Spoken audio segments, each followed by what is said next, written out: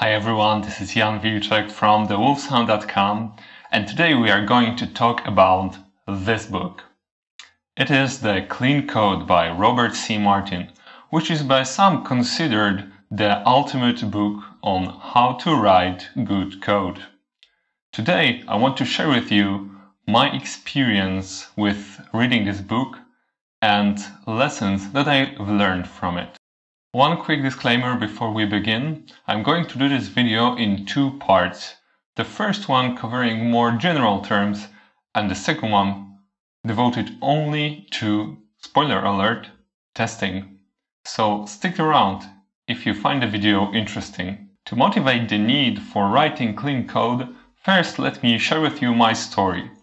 As soon as I decided to develop my skills further in the area of software engineering, I started looking for sources which would tell me how to write good code, how to solve problems with code, how to structure it, what makes it good for reuse to other programmers. One of the best pieces of advice I got at the time was, if you want to learn something, then just Google best book on. And so I did, and I ended up reading The Pragmatic Programmer by Dave Thomas and Andy Hunt. While being a very good read and having a lot of useful principles like don't repeat yourself rule or everything is writing or tracer bullet concept, I found it not that practical because it was mostly focused on programmers as people. Also, the version I read was from the early 2000s, so it seemed a little bit outdated. Anyway, the 20th anniversary edition is out now, so maybe that's worth looking at. Another start that comes to my mind when thinking about clean code is when a colleague of mine did a peer review of my code at the company I was working at. He asked me through Slack, "Did you read clean code?" "No," I said. His reaction was, "One can see that." Actually, the advice to read clean code started coming to me from different directions, so I finally decided to give it a try. I will share with you the lessons I learned from it, one by one. Should you read it as well? Wait and see until the end of the video. So without further ado, let's begin with number one, which is aspects as a separation of concerns strategy. Most programmers know the single responsibility principle, which says that each class should only do one thing. Or expressed differently, each class should have only one reason to change. In reality, it's really difficult to achieve, because most of the classes we write need additional features like logging or database updating. That's where aspect programming comes in. Aspect-oriented programming lets you write your core business logic in the so-called plain old Java objects, and then define additional functionalities, so-called aspects, which are then inserted between your method calls by a specialized framework.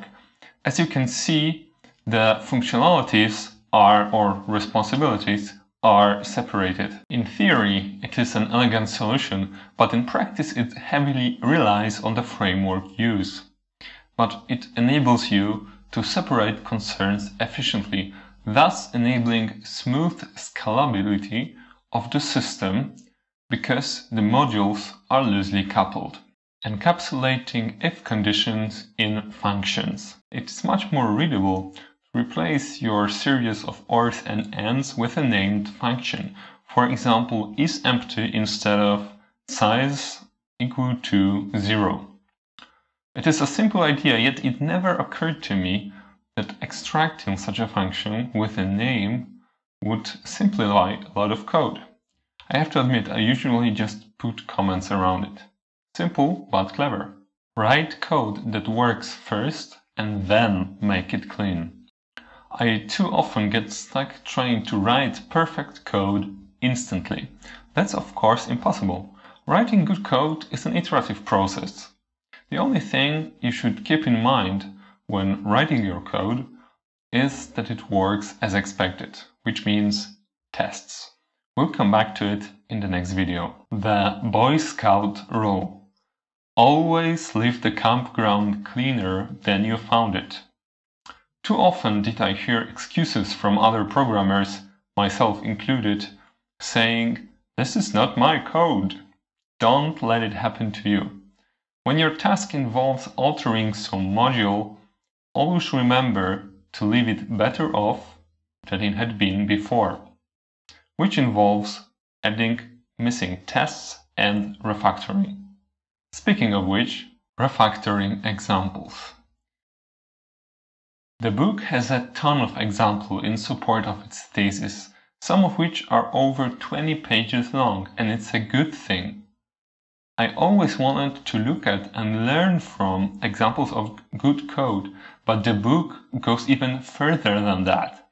It shows you step by step how messy, overcomplicated real-world code gets transformed into a beautiful, manageable module. It even includes some examples of open source libraries refactoring. I found the cognitive process and the reasoning behind all the steps extremely informative, and I think it could be the sole reason to read this book. Don't use switch statements. The authors argue that whenever there's a switch statement in code, it's a hint that polymorphism should be used. It may seem obscure at first, but if you think about it, it kind of makes sense because a switch instruction implies that multiple handlers should be used, and multiple objects of the same type that do different things is exactly what polymorphism is. Clever, huh? Encapsulating boundaries of the system. How to include an external library into your code. It is quite a tricky task for a newbie programmer. I know because I had to deal with it at the beginning of my software developer career.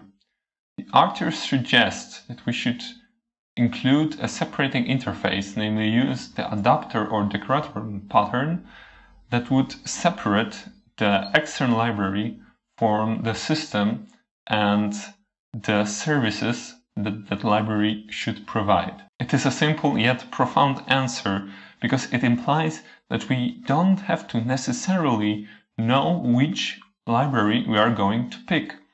It also enables efficient testing through test tables implementing that interface. It reduces the coupling considerably and enables to replace the library with a newer version or a completely different dependency.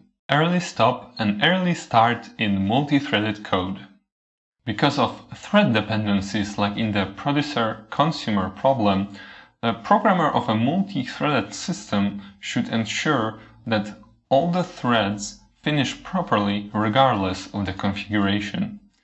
You may sometimes experience random exceptions thrown when exiting your program. I know I did. Such exceptions are an effect of a non-deterministic thread completion. Such quasi-random situations should be heavily tested against to eliminate a possible source of unexpected bugs in production code and especially in releases. Separation of code from its execution. Dealing with and reasoning about multi-threaded code is difficult. One needs to take into account multiple factors and ensure that the result is always deterministic. It may be especially important for a system that has to run continuously and cannot be easily stopped and rerun. The authors of clean code suggest that program's logic should be separated from its execution policy. After all, business logic does not depend on how many threads or computers it is run on. We may think of it in terms of single responsibility principle. There should be classes that deal with core business logic, for example HTTP request handling, and classes that are responsible for their execution, for example thread runners. Such separation also enables configurability, which in turn makes possible testing in a single-threaded scenario, which is especially important if we wonder what does not work, our business logic or its execution, the multi-threaded code. It also makes it a lot easier to understand the business logic because we don't have to muddle through code involving logs and executors when trying to understand that. Abstraction levels of functions. It has never occurred to me that functions should not only do one thing, but also should do one thing at one abstraction layer. It can be best explained through example. Imagine a class that is constructing an HTTP response. Should it deal with formatting the message, or inserting commas, or manipulating the output string? Probably not. It's best to delegate such low-level tasks to some lower-level functions that operate on a lower level of abstraction. Delegating these tasks makes your code much more readable, less error-prone, and probably helps you to adhere to the don't repeat yourself principle. That's all in a short video, but the whole book covers much more along with extensive examples, so don't hesitate to get your own copy. I put a link in the description below. In the next video, I'll talk about testing, namely, why is it so important? As usual, I'll link to the related article in the description. If you enjoyed this video, please hit the thumbs up and subscribe for the following videos. That's all from me. Take care.